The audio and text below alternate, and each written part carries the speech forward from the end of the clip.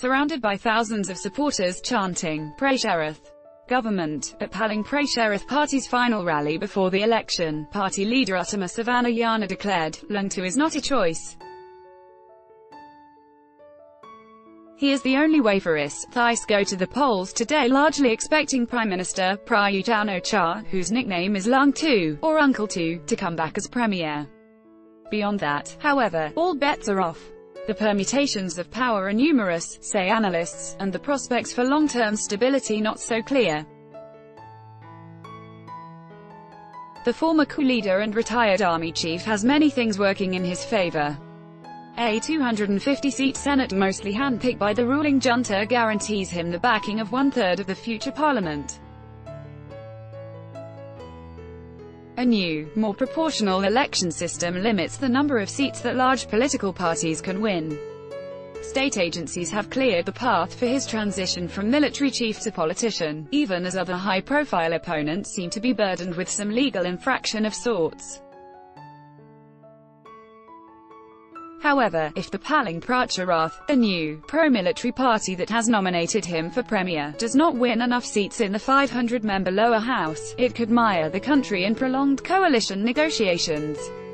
Mr. Prayut may end up heading a minority government and facing the prospect of frequent deadlock. Until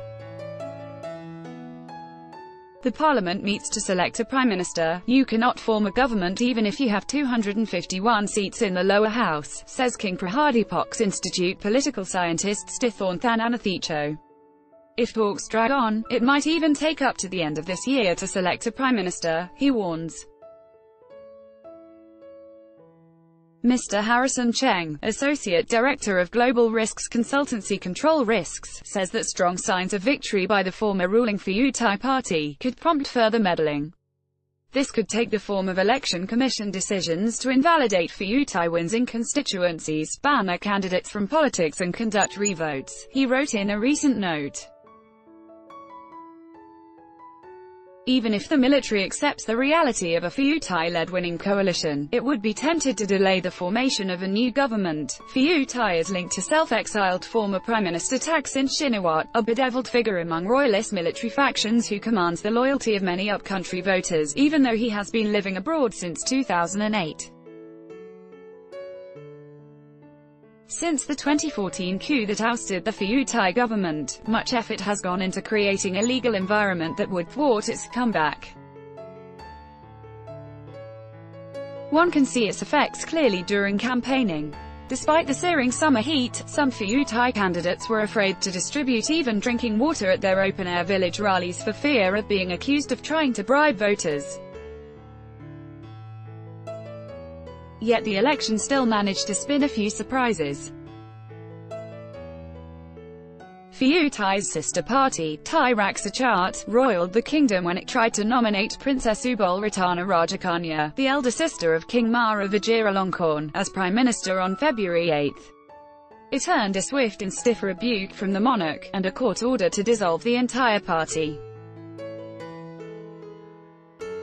This setback for Pheu Thai gave a tailwind to the youthful, progressive Future Forward Party, which has taken a strident stance against military influence from day one. Pundits speculate that the two parties might strike a pact. Attempts by the now-defunct Thai Raksa to channel its supporters to like-minded parties like Future Forward were met by an immediate probe by the Election Commission. Yet, on its own, Future Forward climbed up in opinion polls, surprising even skeptics who thought its appeal to young social media-savvy voters had little resonance among the grassroots.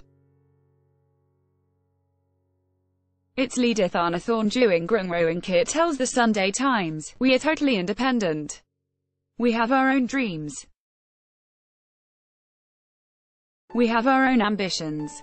That message has gone down well in this election with many first-time voters, whose numbers have ballooned to some 7 million because the last election was held in 2011.